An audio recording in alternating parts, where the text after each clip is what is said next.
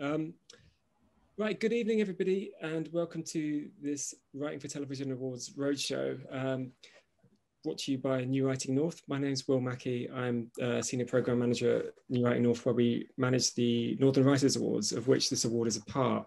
So tonight we're talking about our Channel 4 Writing for Television Awards. Just before we start, I was going to give you a little bit of context about the awards, but not too much because there's a lot of information, and the best place to get it really is on the northernwritersawards.com website. But just to start us off, the Northern Writers Awards are open for submissions at the moment, and they're open until the 18th of February and are completely free to enter. There are two strands to our Channel 4 Writing for Television Awards. One is with Bonafide Films, and the other one is with Lime Pictures, the makers of Hollyoaks. Winners of the awards are given placements with those respective TV production companies, and they're also awarded a bursary of £3,000. I'd like to say a big thank you to Channel 4 for funding this awards programme. We're really grateful to them. And also to say thank you to Arts Council England and Northumbria University, who are the core supporters of the Northern Writers Awards as a whole. There are also a range of other partners and supporters that work with us and help us to make our awards programme what it is. And we're really hugely grateful to all of them. They're all listed on our website, and they include the Society of Authors, who are special mention for tonight. So this evening, we're going to be talking a little bit about the Writing for TV Awards as we go along. And we're also going to be answering the questions that people have sent in to us, which I've tried to sort of structure into some kind of overriding themes throughout the session. We're joined tonight by a panel of 4 expert speakers from within the world of TV. I'm just going to say who they are, and then I'm going to ask each of them to introduce themselves briefly. So first we have Jayshree Patel, who won the Channel 4 Writing for Television Awards with Lime Pictures in 2016, and Jay currently works as a scriptwriter on Hollyoaks. We also have Kate Adori, who works in production and development of TV drama. Kate has worked really closely with New Writing North over the last couple of years as the kind of lead person at Channel 4 for working with us on the awards. Also pleased to welcome Taiba Amla, who won the 2018 Channel 4 Writing for Television Awards for Bonafide Films. Taiba subsequently had TV writing commissions and been selected for development opportunities like the BBC Writers' Room, Northern Voices, which she was just telling us about before we started. And we also are really pleased to welcome Theo Jones from the Society of Authors, Theo is the publishing contracts advisor, and he has a special expertise in script writing too. So welcome to you 4. I was going to sort of maybe ask if you could just introduce yourselves a little bit more and say just a little bit about your connection, if any, to the awards too. And I thought we'd start with Jay. Hi, everyone. As Will said, I won the Channel 4 award in 2017, which is 3 years ago now. For the first year, I was mentored by Hollyoaks, which basically meant I went to their story conferences and sort of shadowed a particular writer and did practice scripts. And it was all really, really interesting. It was hard because I'd never really done any writing prior to that. I was actually a high school teacher. So it was all very, very new to me. But it was a steep learning curve. But I made good progress on it, really, because a year is quite a long time in which you can sort of pick up the skills on how to write, how to work as part of a team. They offered me a commission at the end of the placement, and then I just didn't leave. So I've kind of written, I've got to the point now where I'm going to sound like I'm being a bit cool, but I think I've written about 20 odd episodes now, and I regularly sort of get commissions, and I'm doing other bits and bobs of work, which I'll tell you about later, no doubt. But yeah, so it's fabulous, is all I'm saying. So New Writing North, as ever, has really sort of provided me with this like massive opportunity. I can't I can't give the sort of organisation any more praise, to be honest, because what they've done for me is actually life-changing. Oh, lovely. Thank you. Thanks, Jay. It's great to see you tonight. And amazing that it's now up to 20 episodes. Yeah, I know. Incredible. And yes, we'll just move on to Kate. Hi, I'm Kate Adori. So I was the drama development executive at Channel 4 for the last couple of years, which is sort of working across their original drama slate and also with sort of various supporting schemes for emerging writers, including New Writing North, both the kind of Bonafide and Hollyoaks arms of it, and which was really kind of the highlight of my job. So I was really lucky when I left Channel 4 to kind of sink my claws into New Writing North and not leave it by mentoring Sam Neale, who's this year's Bonafide winner. And so I'm doing that right now alongside working on a Glaswegian TV show, which just started filming this week, which is very exciting. It's a detective drama, hence why I'm in an actual office, which is pretty much a novelty for this year. But where are you? Are you in Glasgow at the minute? I am in Glasgow, yeah. So I skipped right over the north of England from London to Glasgow, but hopefully I'll make it down. Yeah. What's the series called? It's called Annika. It was announced on Monday. It's a detective show about a policewoman who owns a boat and solves marine crimes. Wow, it's exciting stuff. Yeah, it's a lot of fun. It's a strange thing to film in the middle of a pandemic with 4 hours of small Scottish daylight, but yeah, good to learn on. Yeah, it's pretty dark at the minute, isn't it? Yeah. In a literal sense as well. As well as metaphoric. Yeah. Thanks, Kate. Taiba. Hi, everyone. I'm Taiba Amla. I won the Northern Writers Award with Bonafide Films, and I got a 9-month placement with them, where I developed a treatment over the 9 months I was with them.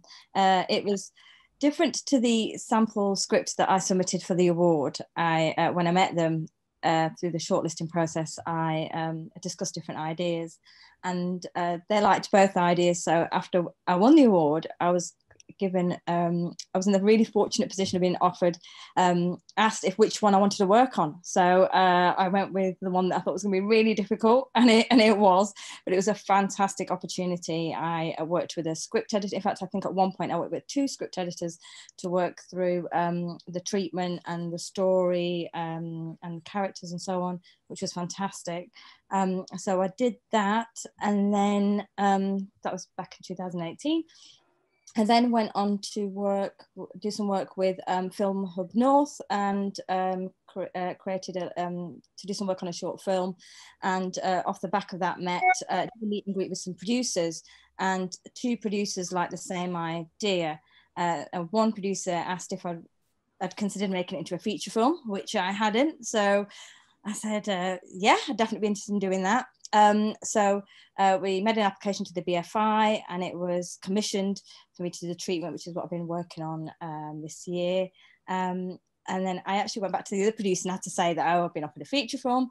And that producer that's known to New Writing North, Sarah Dunn, she asked me if I'd considered making a documentary based on that story. I said, no, I hadn't. So it was a fantastic opportunity. So I'll be hopefully developing that with her this year. And I've been on the BBC Northern Voices programme this year, so it's been a pretty full-on year. I'd not really got much writing experience before winning the award. It was really early days, so it was fantastic. It's been great since winning the award. I've had so many opportunities, and I've just completed my first spec scripts, and a lot of people might have been writing before and not had a lot of experience. I've been working on it in the last year or so quite early days, and hopefully that'll be going out to agents and production companies in the next couple of weeks. So yeah, that's where I'm at. But it's been fantastic. This has opened so many doors.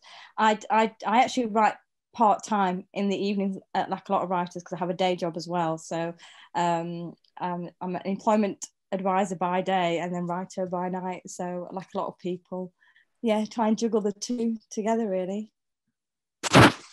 Thanks for that. I was just going to make the point that Taiba only won her award 2.5 years ago. You've done so much. It's like when you talk through all of that's happened since, it could have been 5 or like 10 years. You've done so many things in that 2.5 years. It's incredible, really. Yeah, from the kind of very early stage as well. Yeah, absolutely. It's been like a fast track. Yeah, amazing. And then Theo, who's joining us from the Society of Authors, who, as I said, are one of our partners. Yeah, hi Will and hi everyone. My CV is, I'm afraid, considerably less colourful than everyone else's, it would appear, and I'm probably considerably less talented. But my background is in publishing. I spent 8 years working for a trade and academic publisher before moving to the Society of Authors. I'm a contracts advisor, so I advise our members on their contractual, all the paperwork they get sent through from their producing partners and publishers, although most of my work is for scriptwriters. I also negotiate framework contracts, for example, with the BBC for the commissioning of audio drama, and also codes of practice with industry partners like trade associations, independent producers, etc. And finally, yeah, I sort of co-administer our scriptwriters groups. We have a committee of scriptwriters that kind of steer our work in terms of our campaigning and also those framework contracts I was talking about. So, and I kind of work with them. I kind of, I deliver on all their kind of objectives and their imperatives that they hand down to us. So that's my role, basically. Thanks, Theo. I mean, it's such valuable work that the Society does, isn't it? And it helps out. I don't know how many writers actually per year. So many. Yeah. Right across so many different areas of work and genre and stages of career, and in so many kind of multiple ways.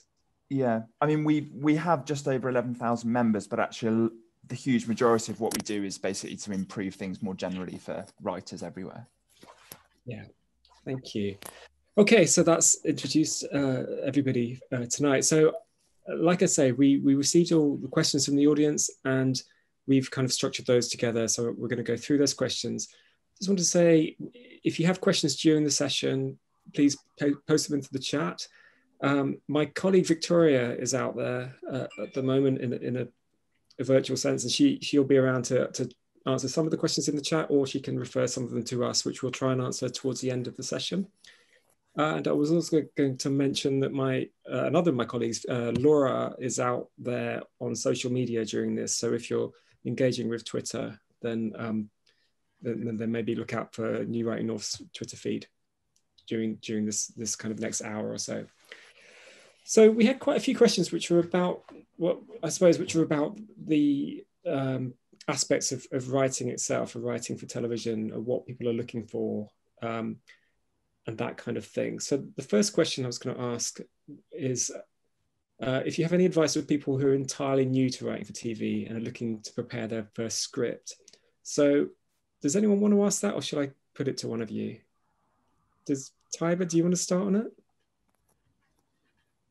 I think you're muted. Oh, muted. Yeah.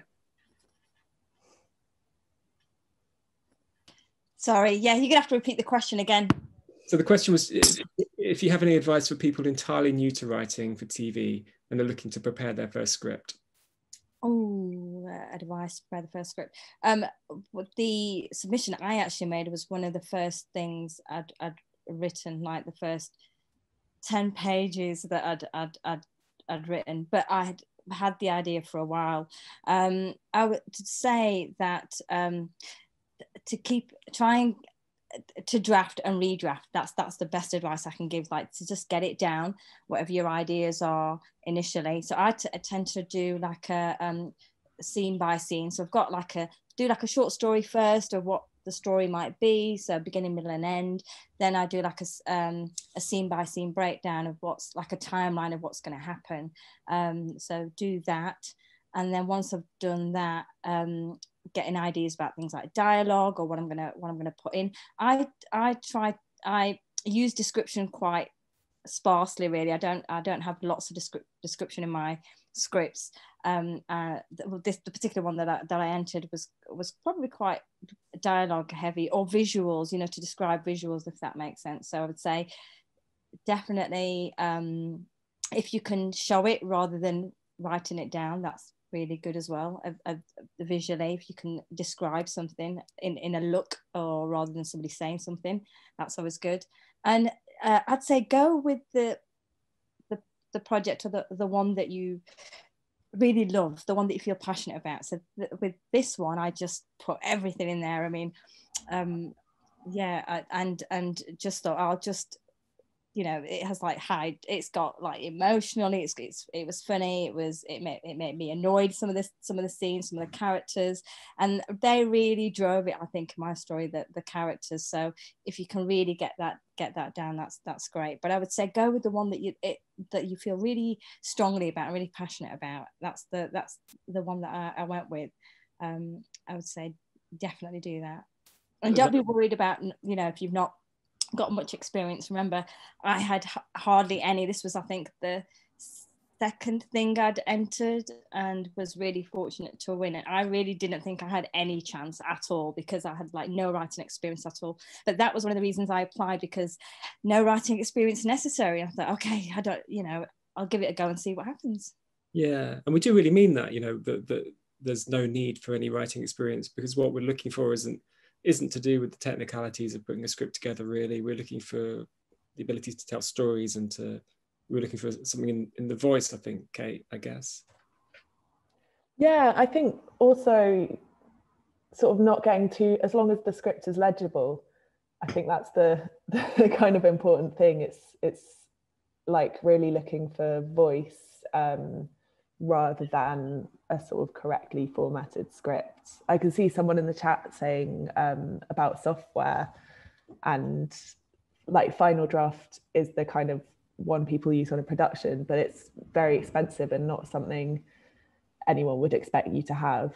And there's plenty of kind of free programs out there. I'm pretty sure there's a template in Word too, to sort of put that together. But also, I think the best advice to give anyone kind of coming to TV for the first time is just to read lots of scripts, and you learn so much by osmosis of that. I think BBC Writers' Room is such a good resource for that. It has a massive script library, and being able to watch something and then sort of read it and see how all of that works and see how it translates from kind of page to screen is really, really useful. Yeah, great. And the other thing, people had asked about whether they need the sort of technicalities of the script in like an early draft of a script, you know, things to do with scenery and the props and things like that in there. And does anyone think that they do need that? No, I think one of the things we're sometimes tempted to do is we're writing from the perspective of a director rather than the perspective of a writer. So when you're watching a film and you see like a leaf and it's raining, and you know the rain comes down on a leaf and the drop of rain falls onto the floor and all that kind of stuff, and that's symbolism for how we feel the weight of the world on us or whatever. Don't do that. In a novel, but don't do that in your script, because really, in essence, what we're looking for more than anything else is dialogue and your ability to write dialogue and to show character. So story and dialogue are the two main things, but the sort of visuals, you don't include them unless they're actually important to the story. And I think I said before, when I was doing another panel with Will a while ago, even though in reality, if somebody is sitting talking, they may have a sip of tea, you wouldn't put that in your script unless somebody had poisoned the tea already. So you don't put it in just because it's natural, and that's what people do. You'd only put it in if there's poison, or the person was pausing deliberately because they were lying and all of that kind of stuff. So anything you write, it's thinking about, is this relevant for my story? Is this relevant for character? Otherwise, don't put it in, even if it's beautiful. Yeah, so not too many instructions. Yeah, absolutely. Yeah. And Theo, I was going to ask you, one person had asked about coming from another area into TV script writing. So, for example, someone coming from theatre, and how you should approach that, making that transition to writing for TV, if they should be kind of cautious or bold, or... I think it's really, really exciting. We're seeing increasingly numbers of novelists, etc., people that have become established in other disciplines, or at least not even become established, just educated themselves in other disciplines, are actually increasingly looking towards sort of the script writing as something to try. I mean, they need to recognise that there are different skills involved, and it's very different, as you say.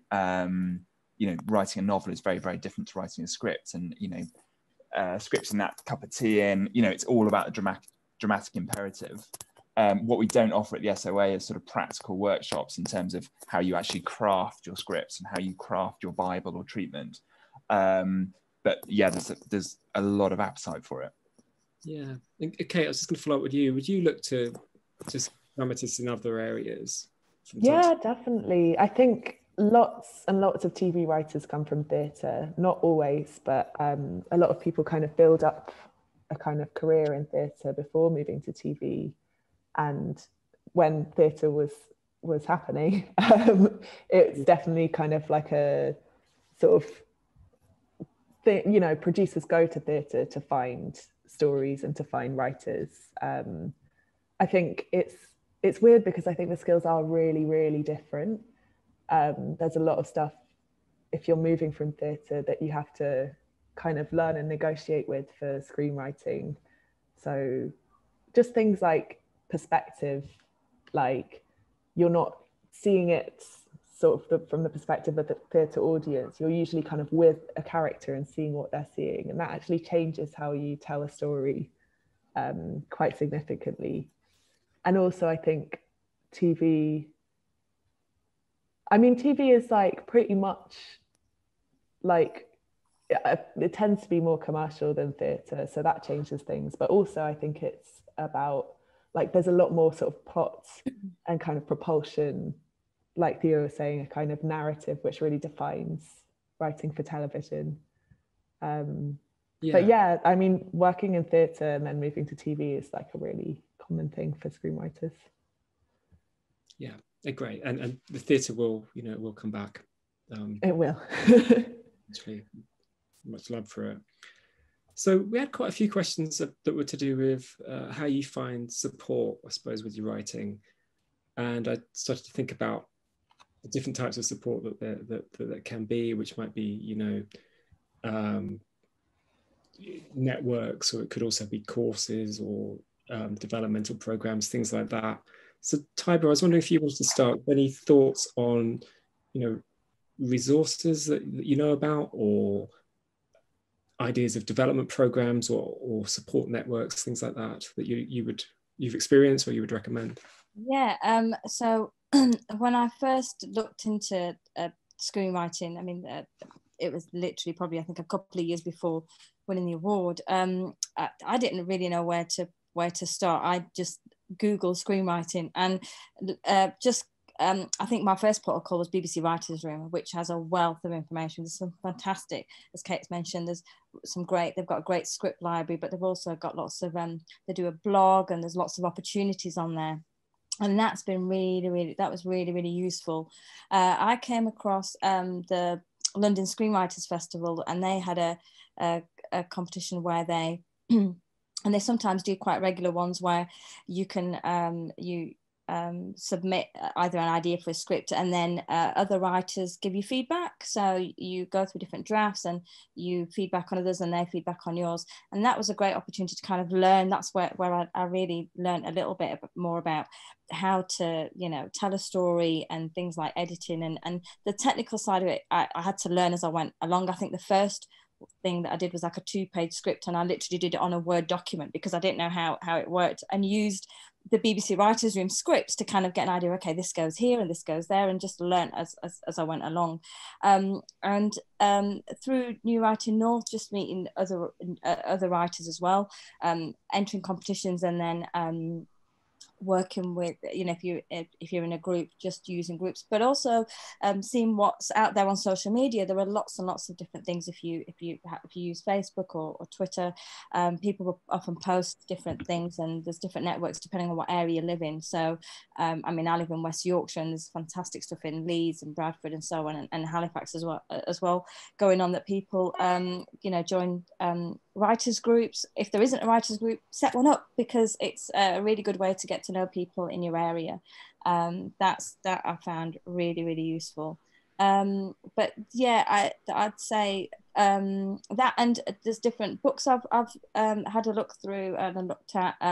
John Yorke's Into the Story is a brilliant book. I definitely recommend that. And there are a few different other ones. My mind's gone blank, but it's worth having a look and reading reviews and asking people. So yeah, I would say you can usually find lots of things on social media, to be fair. Thank you. We actually had a specific question from somebody in Yorkshire who was asking about what sort of opportunities there are for writers specifically in Yorkshire. So thanks for that. Okay. And does anyone else want to pick up on any kind of support networks, things like, you know, peer support? I know the SOA do things, don't they, Theo? Yeah, so and we do a lot of events for members and non-members. And I think at the start you mentioned, sorry, maybe when we were talking previous to this opening, we were talking about the SOA Festival, and there's a lot of content now on our Vimeo page. And we have afternoon tea sessions where we're talking to scriptwriters, but also authors. There are some professional development sessions on there as well, and they are generally free to members and non-members, so do follow up on those. I mean, I can send around a link, Vimeo, SOA on Vimeo. Yes, and I mean, we support authors financially. We've been running a sort of contingency funding campaign throughout the course of this year. We've been able to get funding from Amazon, some of the big industry players in publishing, supporting those, and all that funding is available to non-members and members alike. But yes, and a lot of what we do is signposting. So we have you know, a communications manager who'll be signposting to all these kind of initiatives and opportunities. But generally, actually, as you said, the BBC Writers' Room is still the kind of go-to resource on this, I think. Yeah. And that John Wood's book, Into the Woods, is great. Thoroughly recommend it. Whatever you're writing, I think, whether you're writing screenwrite for the screen, or if you're writing a novel or theatre or whatever, it's really, really good book. Yeah, breaking down what story is. Fantastic. I was just going to quickly catch up. There's quite a few questions in the chat that I was just going to address fast now. Do we look at original scripts for writing samples? We're looking for our awards. We are looking for original scripts. Yeah. Software we've talked about.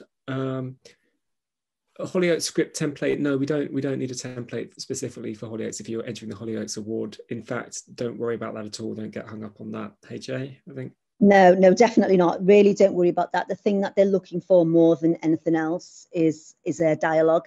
And I mean, it depends what you're going to be asked to write. In the later stages, you might be asked to write an actual Hollyoaks script, but for your entry, don't do Hollyoaks characters, do an actual original script that actually shows your voice. It doesn't even have to be something similar to what Hollyoaks actually is.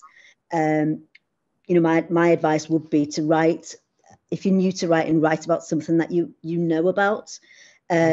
So for me, my first script was about my family and my experiences as a school teacher. And that was my first script, and it was about thinking, I think, not just what might work for you or what is about you, but about what might appeal to other people.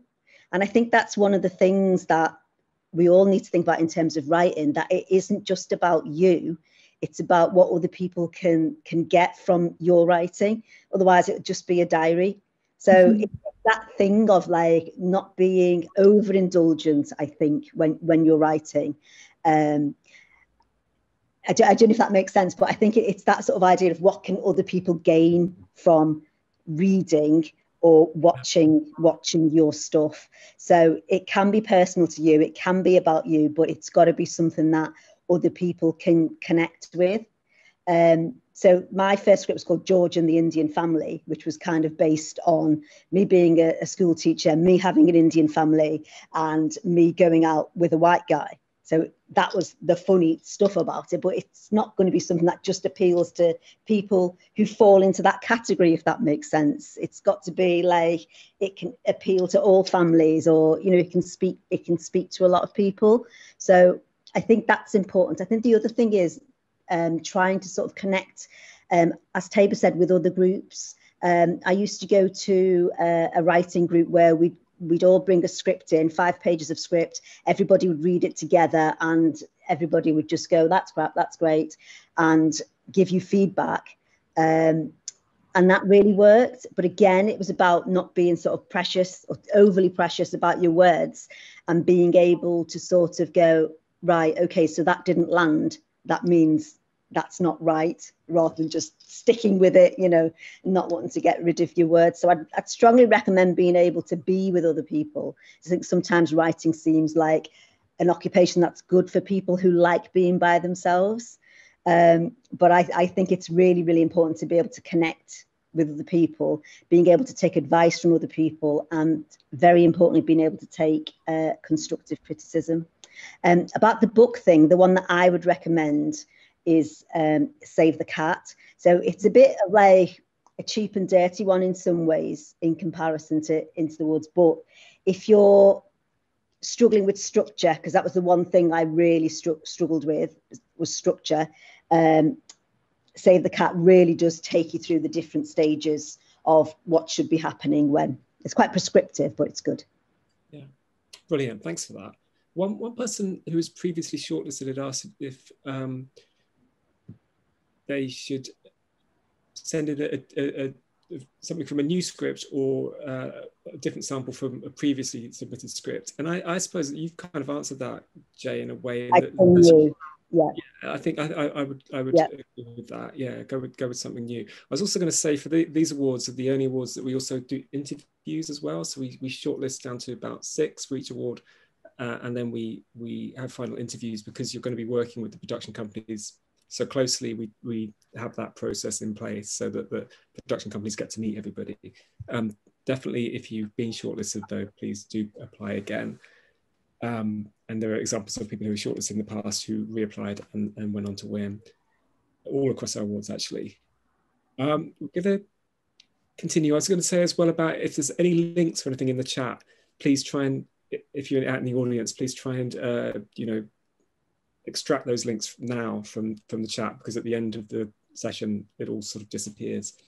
So I was going to ask a bit about when you submit work, and Kate, I was going to ask you this one first. So what would make a script stand out for you amongst other ideas? I think, I mean, hopefully this doesn't sound too generic, but I think the kind of first thing you look for is sort of a sense of the writer's voice, and actually much more so than the idea itself, which is, I think, something that new writers have to learn, just because it's really unlikely for your first TV idea to get picked up. So when you're reading a script, you're trying to get an understanding of the sensibility of the writer and what they're interested in, and also whether you're entertained or not. And I think, like what Jay was saying about dialogue is really sort of true. It's just like feeling that someone knows these characters and feeling that you want to spend time with those characters. That's the kind of thing that makes the script stand out. And also just being quite bold with it. I think you shouldn't try and write something that you think a TV producer will like. I think sometimes you can see those scripts and they're not necessarily the ones that stand out. So yeah, I think sort of begin with character and begin with dialogue.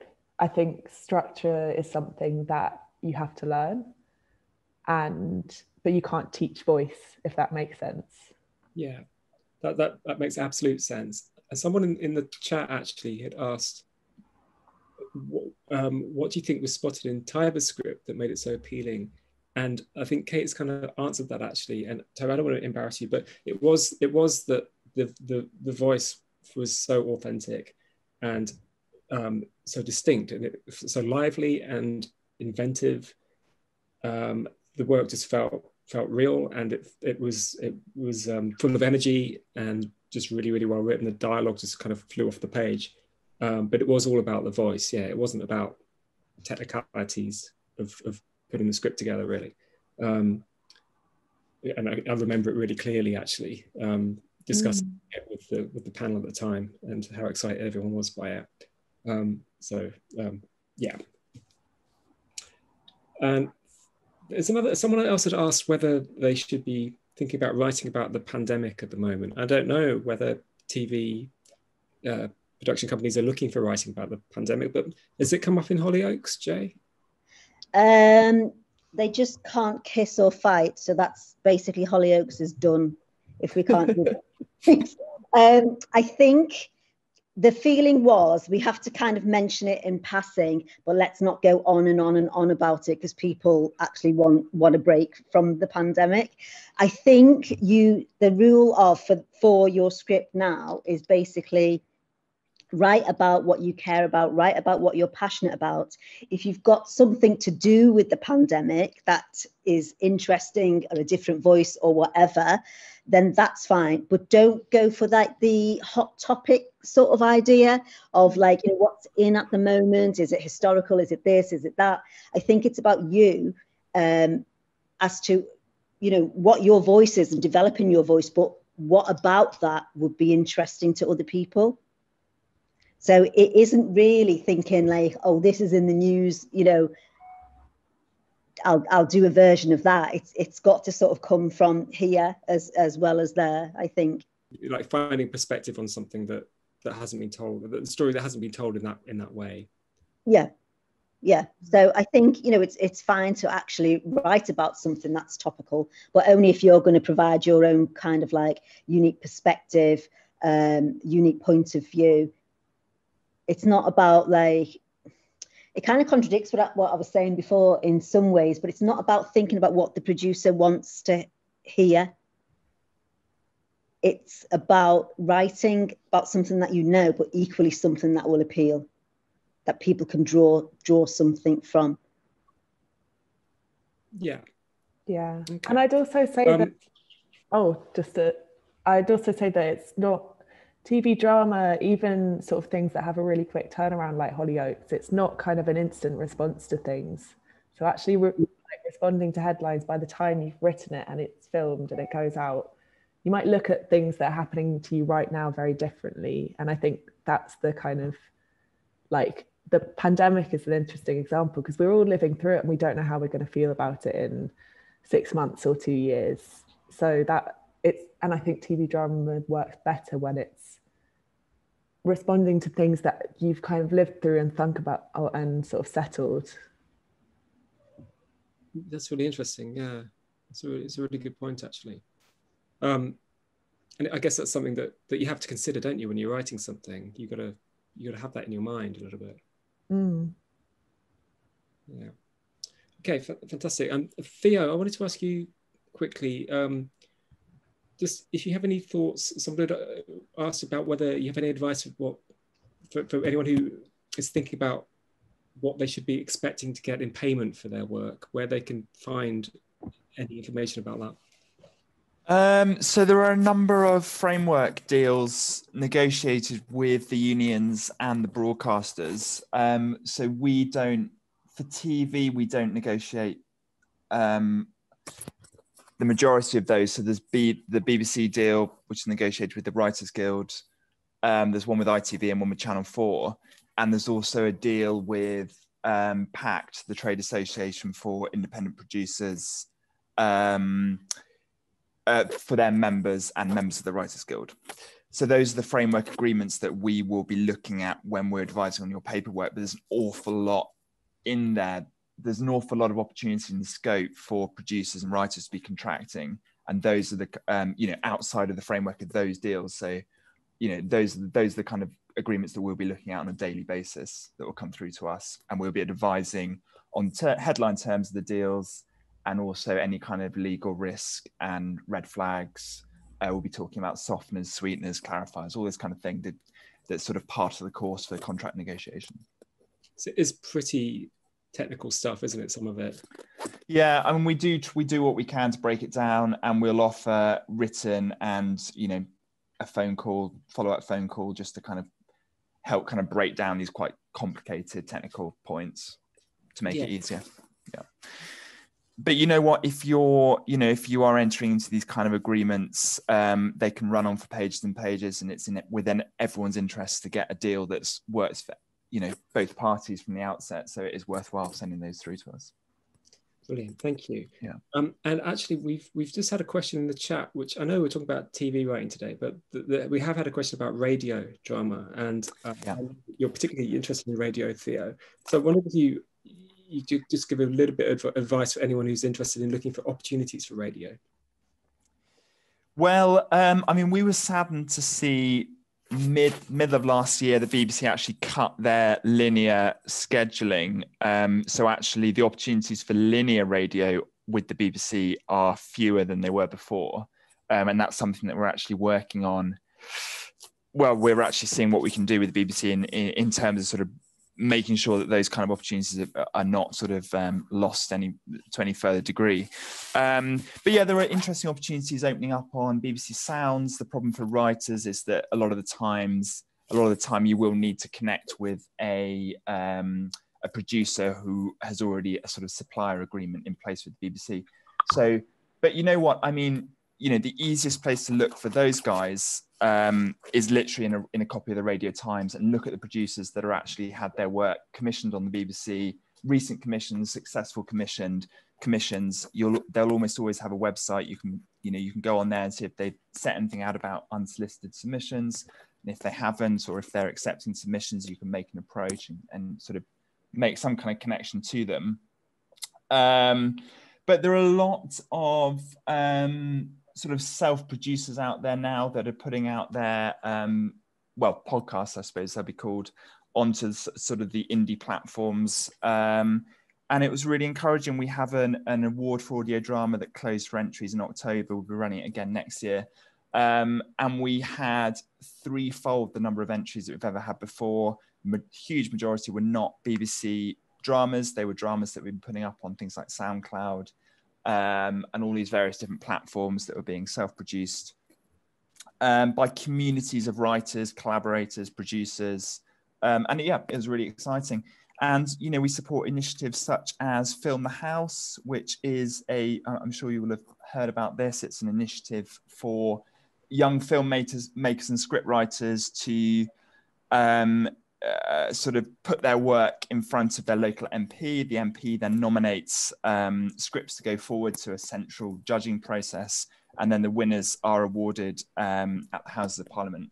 And the current edition will be closing for entries in July, so that's well worth looking out. Those kind of opportunities are the sorts that we'll be trying to signpost towards as well and support. Thanks for that. Yeah, I was wondering if anyone else had anything to share about radio drama. I did one, but I think it is that thing of getting a producer to champion you, really. I did some work with Sharon Sefton, and she's spoken with us before. It is a different genre, and it is something that is really, really useful in terms of your writing. For this, personally, I would go for a television script, not a radio script. I think it's a different skill. But if you've got a radio script, you can adapt it to make it into a television script. But yeah, I wouldn't go for something that is actually a radio script. I just saw the question, can we submit a radio script? But I would think that it should be for television because it's a television award. It's a different medium, isn't it? I mean, the radio script can display your writing talent, I think, but yeah, absolutely. Try and make it as specific to the thing. Yeah, absolutely. Yeah. Okay. So I had a few questions actually from people who seem to be quite fearful of having to pitch their work, and I don't know if anyone wants to sort of pick this up and explain that actually it's not that scary and be really about it. Yeah, no, it's not. I mean, whoever, the next winner of the Hollyoaks competitions might be sitting here with us now. And one of the most intimidating things is when you go for your first story conference, and there's 30 people around the room, and you're really worried about pitching in front of them in case you make a real show of yourself and all of that kind of stuff. And you don't want to come across as too shy, but you also don't want to come across like you know everything. So it's just having your normal people skills, I think, of, you know, always go for the middle path. And just if you're pitching an idea which, you know, is close to you, is something that you feel reasonably confident about, then it's fine. All these sort of like horror stories about conference rooms and all that kind of stuff. I can't speak for Coronation Street or EastEnders or any of those, but I can speak for Hollyoaks, and they are literally the nicest people in the world that you'd ever want to come across. So if you end up with Hollyoaks, you'll be fine. As I say, I can't speak for other soaps. Okay. Like any workplace, I guess, you know, you've got good, bad and ugly everywhere, but as long as you feel comfortable with your own art and your own ability, then it's all good. The high pressure in terms of the schedule, aren't they? And the Of course, yeah, definitely. Yeah. Taiba, have you done much, had to pitch much? Yeah, actually, so about 3-4 months ago, I was selected to join a very small writers' room for a company called Sister Pictures, who are developing a series for BBC drama. And so I'd not done anything like this before and wasn't sure what to expect.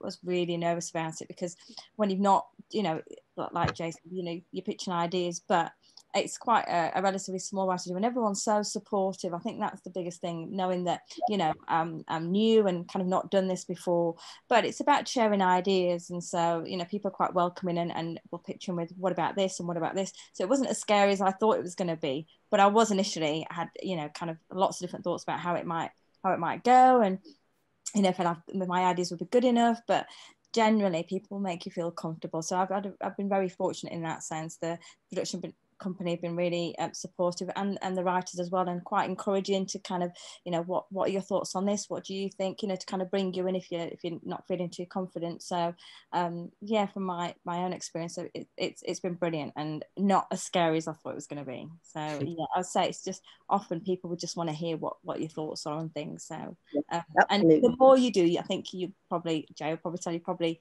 become a bit more confident in doing it, really. Yeah, and I think as well, it doesn't always have to be that big, massive boardroom that you're pitching actually happens in. So with my original stuff, the pitching has been done via Zoom with one other person, and it's really easy. And it's just a question of somebody saying, right, I would like you to write something for kids, give me some ideas. And then you write some ideas down. So one of those has actually been taken by the BBC now. So I've got a series with the BBC, which I forgot to tell you, Will. So, I mean, that's quite nice to be able to do your own sort of series for kids. And I'll be able to have my own writer's room, which I'm excited about. Oh, that's so cool. Yeah, so that's nice. But again, the pitching for that was really, really low key. Just with one other person, just talking through some ideas. And then it was just done in a really gentle way. And it was just me going, oh, one time this happened in school and it was dead funny, blah, blah, blah. And that was it, really. And then, you know, got to the stage of writing a treatment. I've just written the first episode, and that's gone through to them now. So it's just, you know, things can happen through osmosis. I think opportunities can come knocking when you don't realize.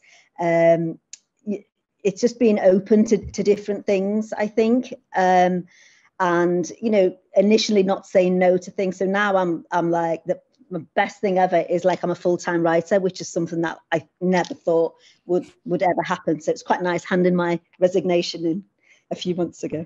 That was exciting. That's really exciting stuff. And Kate, do people pitch to you? Yeah, well, I think the weird thing is sort of everyone is always pitching, like whoever they are. So right. So writers are pitching ideas, and also when you're kind of sort of beating out a story with a writer, everyone in that room is pitching ideas, whether they're the writer or the script editor or the producer, and they will then have to pitch that up to the executive producer or the head of the channel. And so it's kind of like everyone does it, and you just get used to kind of throwing an idea out there.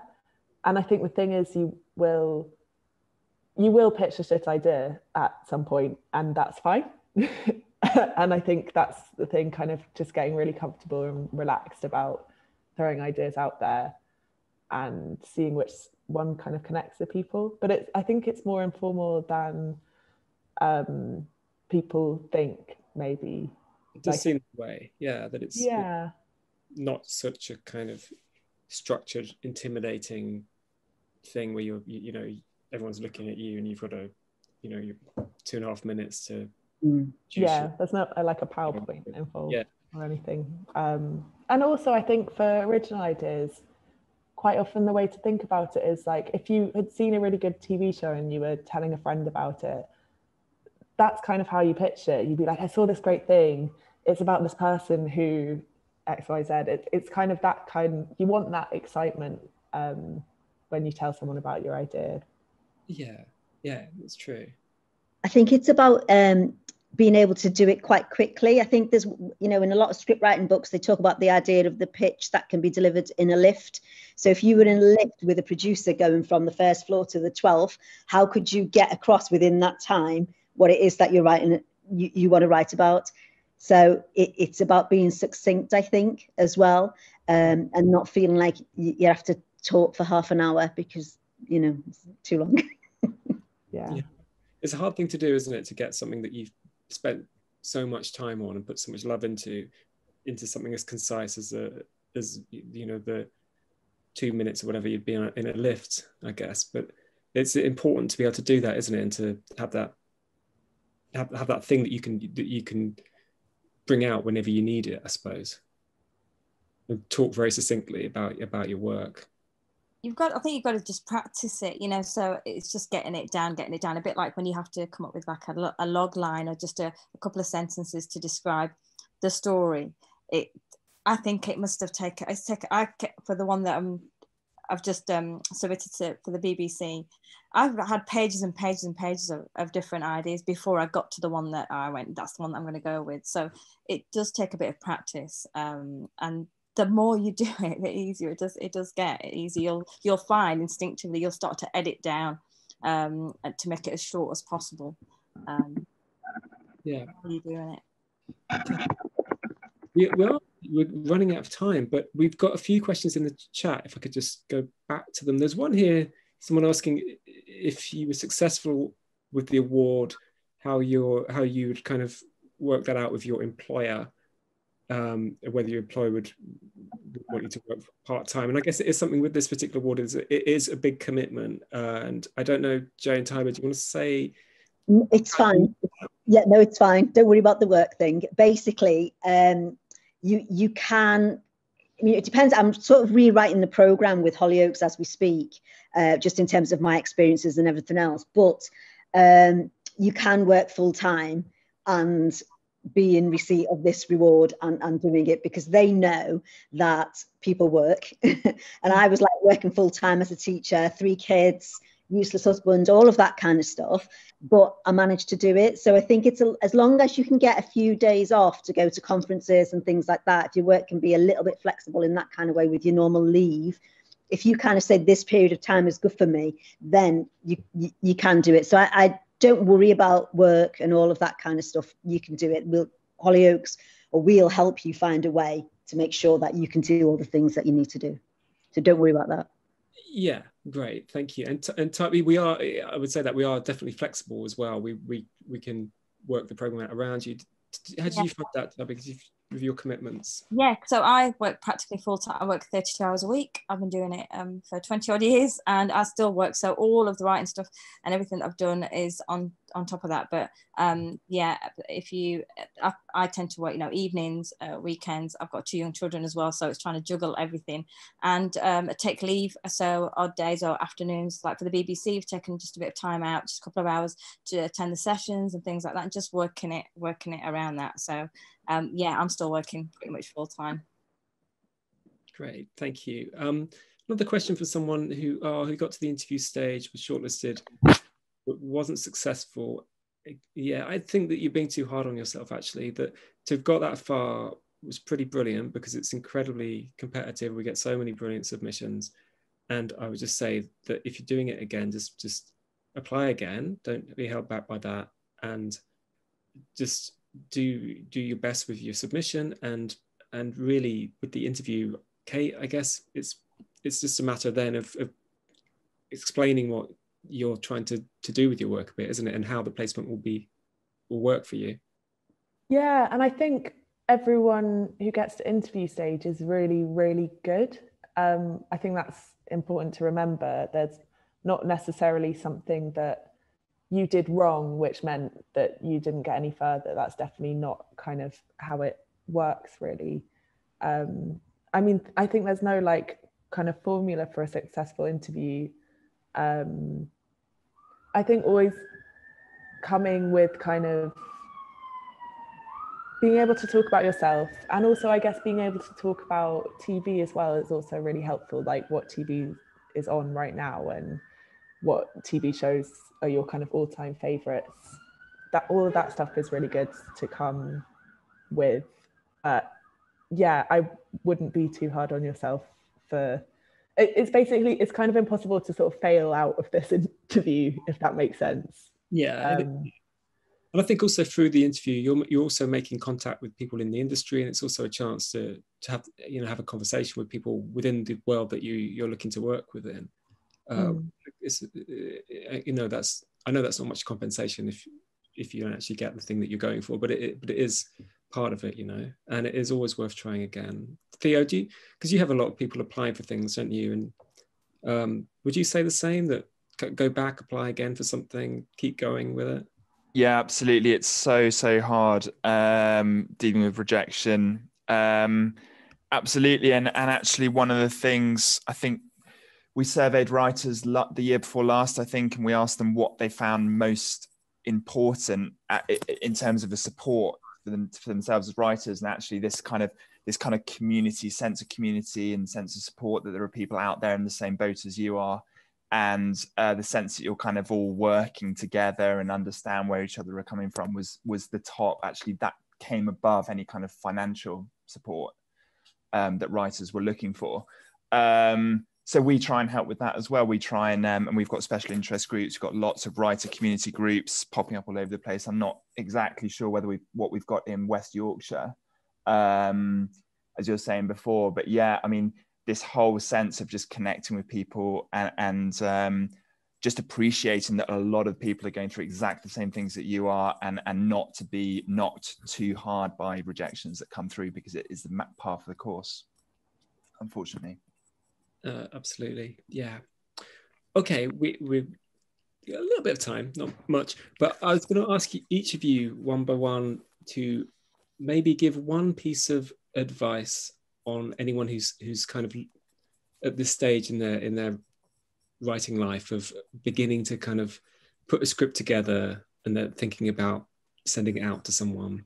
And I thought maybe just start just in the way that I can see you. So I can see Kate over that side. Oh, one piece of advice. I think don't be scared. And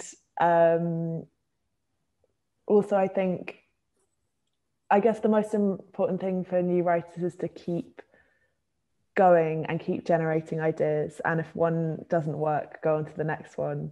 And if you don't win this award, there's so many more out there.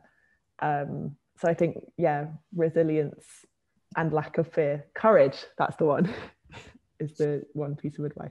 That's a great advice. Courage, yeah. And Theo, I can see you next. I mean, I have to say, for contracts perspective, don't rush into any kind of contractual stuff that's offered to you that sort of appears, and there's a lot of collaboration going on at the moment. There are a lot of writers collaborating together. There are a lot of writers collaborating with, maybe not in the TV space, but definitely in the audio drama space, with self-producers, so people that are setting themselves up as a producer. The Film the House initiative I spoke about, that a lot of those are sort of, emerging producers, amateur producers and amateur writers they're not quite sure what, what's going on in terms of the rights, ownership of copyright, how the split in remuneration, and these things can get successful very, very quickly. So it is so important just to make sure that if you are entering into any kind of agreement, and just bear in mind that agreements can be verbal as well as written, just make sure that you're comfortable with what you're signing, and if in doubt, just seek the advice of one of the unions such as the SOA or the Writers Guild. Brilliant. Yeah, always look for those support bodies whose work is kind of dedicated to doing this, to being there for writers and advising you. Thank you. Taiba.